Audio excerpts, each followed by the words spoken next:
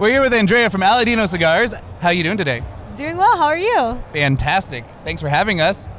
Love your cigars. I know you guys are like a little bit newer on the scene. Tell us a little bit about what you're doing. So we are an Honduran brand. So we're actually new. This brand is new as of 6 years ago, but my grandfather's been in the industry for probably over 50 years now. He used to own Camacho back in the day, and he sold it in 2008. He was one of the original Baccarat producers, so he's one of the pioneers for the industry. So this is his latest project for the industry.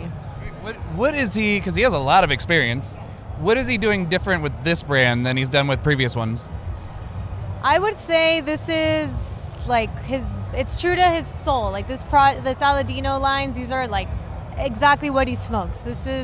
He's a mild to medium smoker. So you see, except the Reserva, which is probably our fuller bodied cigar, everything is here, he'll smoke it himself. So he's tried everything.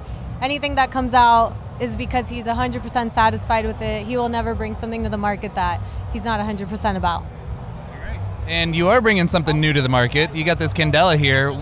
So you said you're all Honduran tobacco. Does that mean all your cigars are Honduran puros?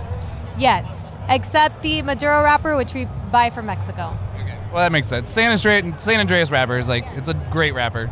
So tell me a little bit about the candela.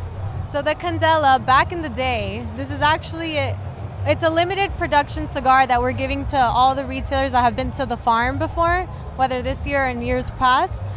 And my grandfather used to be one of the biggest candela growers back in the day. So he wants to, this is kind of a test run to see the market demand for it, also give the retailers something exclusive that have been to the farm. They were the ones that pushed for this actually. They tried it down there and they really wanted something special for their stores. So this is my grandfather wants to bring it back to the market if the demand's there, but also give the retailers something exclusive for them to have. So if you do a factory tour, you get the bonus of maybe dictating the product lines in the future. Yeah, that's actually, we hadn't had this plan, and then they smoked and then they really wanted it. That's a big perk. You should check that out. Yeah. So we're asking one more question, which is, well, for you it's a little bit different. For someone who's never had one of your cigars before, what would you recommend they smoke? So I would say you could always start with our Connecticut blend, which is a very good, smooth cigar for a new smoker. If you want to be maybe a little bolder and try something medium, the 100% Corojo is what we started with, is what we're known for. So that's definitely also a good introductory cigar. All right. Thank you very much. We appreciate it. And we look forward to smoking the cigars you gave us. Thank you for coming by. I appreciate it. It's my pleasure.